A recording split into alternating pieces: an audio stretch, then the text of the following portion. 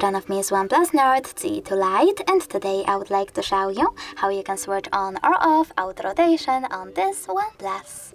Firstly, access tab menu. Now look for auto rotate icon, and when you find it, tap on it. As you can see, mine is blue. That means that auto rotation is on. In order to turn it off, just click on the same icon. You can always go into settings as well. Over here, scroll down and tap on display and brightness. Now scroll down again and tap on this switcher next to auto rotate. If it's blue, that means that auto rotation is on. If you wish to turn it off, just click on the same switcher. Thanks so much for watching. If you enjoyed this video, leave a like, comment and definitely subscribe. Bye!